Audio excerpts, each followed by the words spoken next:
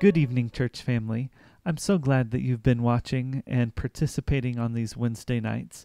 Over the past several weeks, I have so much enjoyed hearing from our pastor in Psalm 23, and tonight is about verse 6, at the end of the psalm, and I thought you would enjoy singing, Savior, like a shepherd lead us. Let's worship and sing together.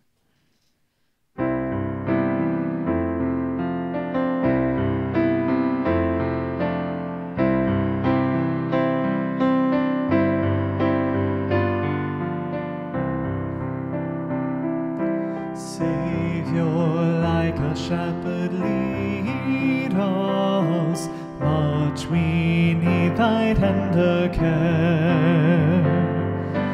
In thy pleasant pastures feed us, for our use thy folds prepare. Blessed Jesus, thou hast brought us thine we are. Blessed Jesus,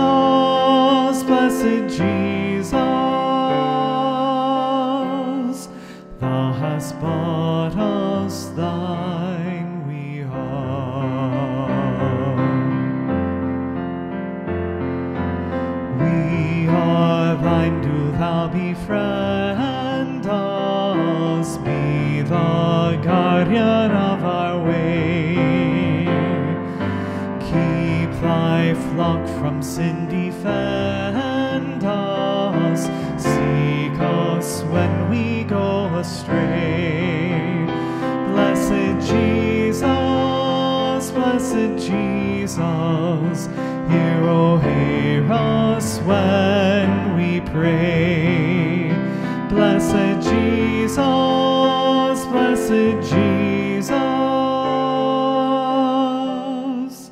hear us when we pray.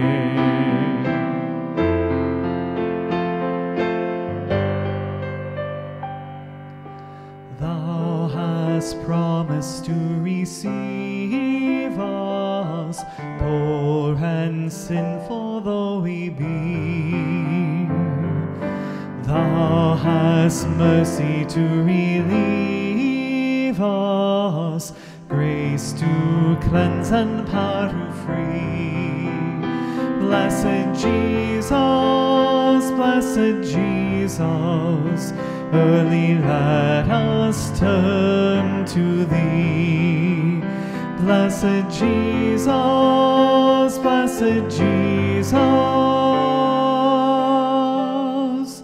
early let us turn to thee.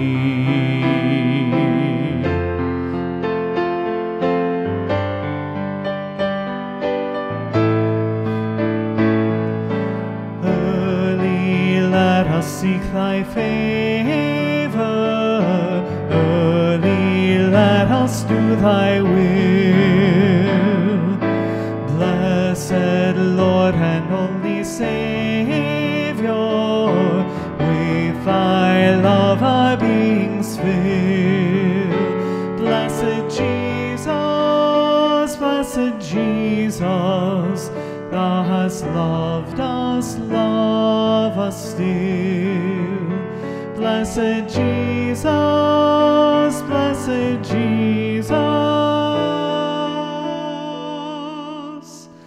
thou hast loved us, love us still.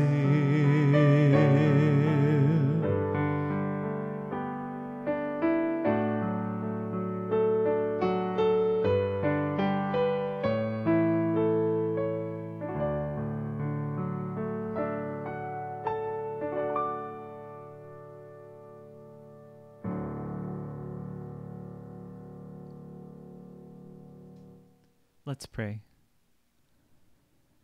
Lord Jesus, we thank you that you are the good shepherd. We can trust in you. Help us to trust, help us to rely on you in this time of difficulty. We thank you for your love, your wonderful love that you have for us. Love enough that you died for us. You are the good shepherd. You are the lamb who was slain. And we thank you. And it is in Christ's name we pray. Amen. Good evening. I'm Pastor Charles Kimball from First Baptist Shawnee. This is our midweek encouraging word that we're doing each week during the pandemic. We're going through the 23rd Psalm, one verse at a time. Today, we're ending this study with verse 6, and I'd like to read the entire Psalm, and then we'll focus on verse 6. Would you pray with me, and then we'll open up the word of the Lord together. Mighty God in heaven, thank you for being our Heavenly Father. Thank you for being Jesus, the Son who died for us and was raised from the dead. Thank you for being the Holy Spirit who lives in our hearts when we become Christians. And God, I pray that this time of study and encouragement from your word would just be a blessing to your people, an encouragement to your people who are listening and watching. Lord, speak through me, speak through your word, and may you be glorified in our lives, in all that we do. And I pray, God, that the technology will help us and not get in the way of teaching and hearing the gospel. And we pray this in the strong name of Jesus. Amen. The 23rd Psalm, I'm reading from the New International Version. The Lord is my shepherd, I shall not want. He makes me lie down in green pastures. He leads me beside quiet waters. He restores my soul. He guides me in paths of righteousness for his name's sake. Even though I walk through the valley of the shadow of death, I will fear no evil, for you are with me. Your rod and your staff, they comfort me. You prepare a table before me in the presence of my enemies. You anoint my head with oil. My cup overflows. Surely goodness and love will follow me all the days of my life, and I will dwell in the house of the Lord forever. Since we're focusing on verse 6 this evening, can I read verse 6 again? Surely goodness and love will follow me all the days of my life, and I will dwell in the house of the Lord forever. A great passage of Scripture makes two main points. First, we see that every day God's goodness and love pursue us. There's nothing we can do to get away from God's goodness and love. They're always pursuing us. And the Scripture says that God's love will pursue us all the days of our life. Think about that. Every day, every hour, every minute, every second, God's goodness and love are pursuing us. We can't get away from God's pursuit of us. God loves us that much. And I've talked with you all about our German Shepherd Border Collie mix, Amadeus, how he likes to pursue us. I get up in the morning, he follows me to the breakfast table. I go into the study to prepare my messages or have my quiet time with the Lord. He comes and lays down by my side. I get up for lunch. He's got his muzzle on my knee, hoping for a snack. And then wherever I go, if it's outside to grab the mail or back to the study, he's following me by my side. And then finally at bedtime, he's got his doggy bed next to Connie's side of the bed, and he'll come in and lay next to us. All day long, he's pursuing me or pursuing Connie, depending who's at home. And so God's love is like that dog that loves us so much and always is wanting to be with us. God's goodness and love are always pursuing us. I remember watching The Fugitive remake with Harrison Ford and Tommy Lee Jones.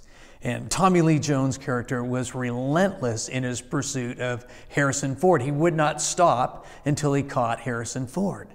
And God's goodness and love are like that. They do not stop pursuing us. And verse 6 isn't a hope or a prayer about God's goodness and love pursuing us. It's a reality. When Christ lives within our hearts, God's goodness and love are pursuing us. That's part of being in the presence of God. He's always pursuing us. Even when we have our darkest, most depressing, painful times in life, God's goodness and love are pursuing us. I love Psalm 107, verse 1, which says, "For the Lord is good, his love endures forever." Both in the Hebrew Old Testament and the Greek New Testament, there are several biblical words for love, each having different shades of meaning. And here in the Hebrew Old Testament, the word for love is hesed. It's the most important of the Hebrew words for love. It's much like our New Testament Greek word agape.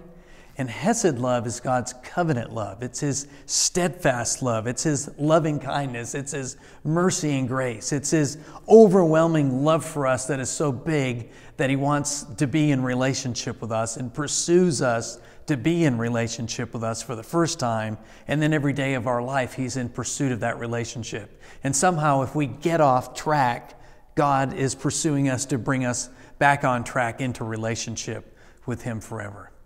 And God's Hesed love is so big, it caused him to send Jesus to reach down from heaven and become a man and die for us and be raised from the dead.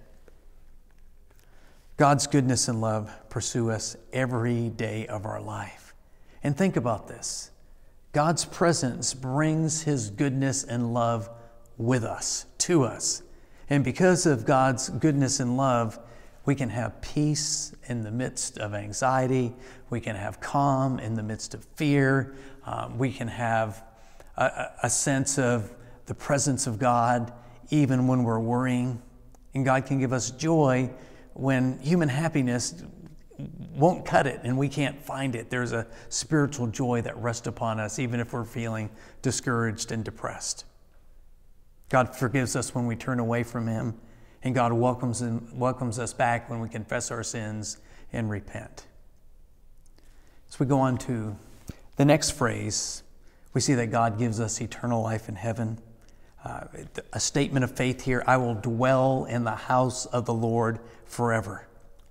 We see, especially in the Gospel of John, that eternal life starts the moment you confess your sin and place your faith in Jesus. Eternal life isn't just something that happens on the other side of eternity, but God puts eternal life in us the moment we accept Christ. When Jesus talks about drinking the living water in places like John 4, it's receiving eternal life, a relationship with God for eternity.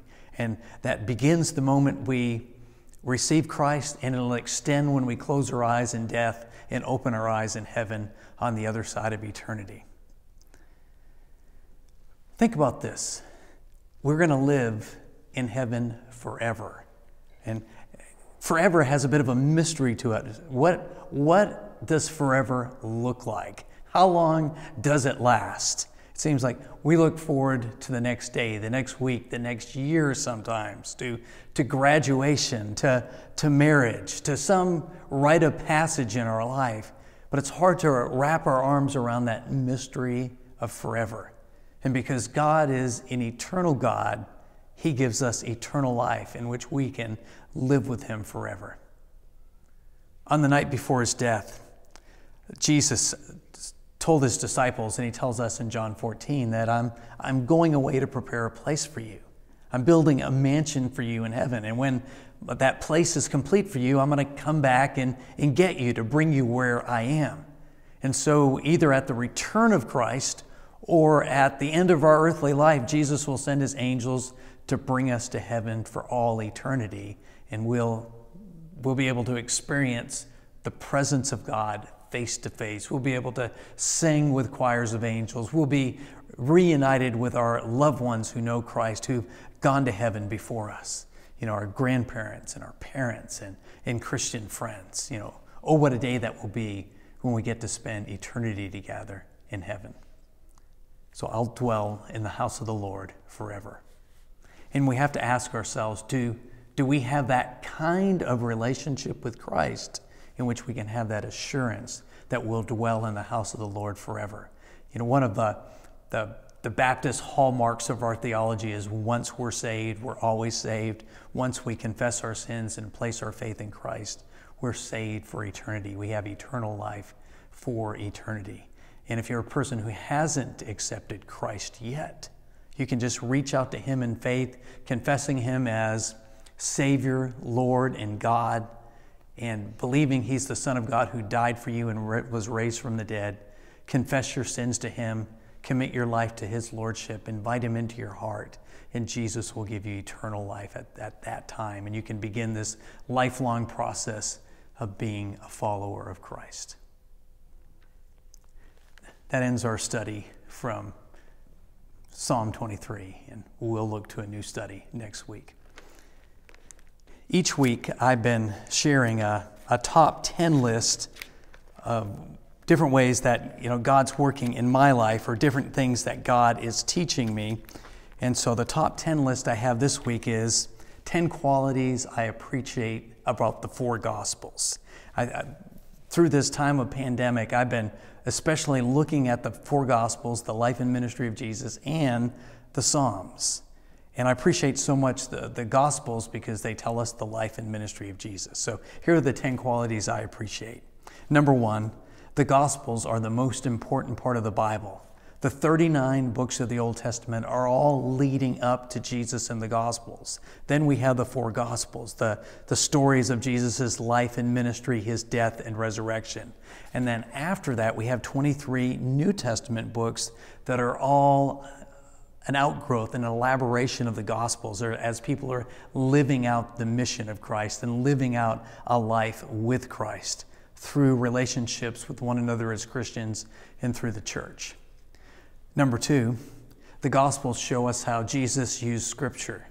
Jesus used Scripture to understand his life and his mission. My PhD dissertation, which was published over in Sheffield, England, was a study of how Jesus used Scripture, especially to understand his life and mission.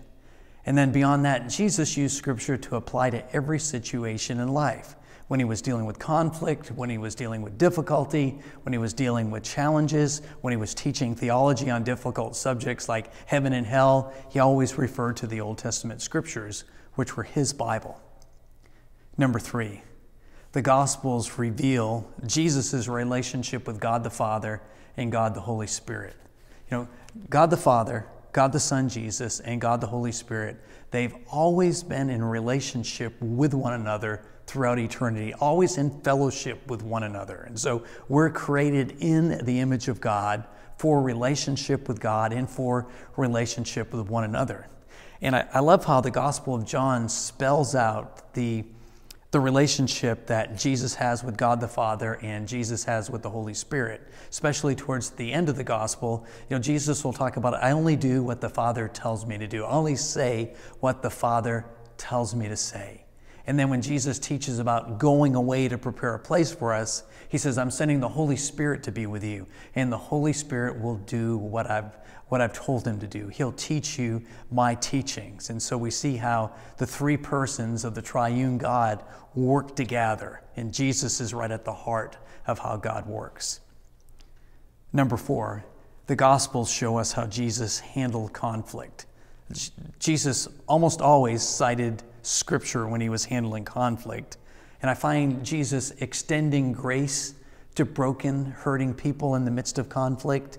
And then with religious people who tended to be self-righteous or hypocritical, Jesus came right out and hit them with a spiritual hammer. Number five, the Gospels reveal Jesus' heart for broken, wounded people, poor people, sick people, but people that had a lot of brokenness in their lives. He loved them. He saved them. He gave them wholeness and healing so often.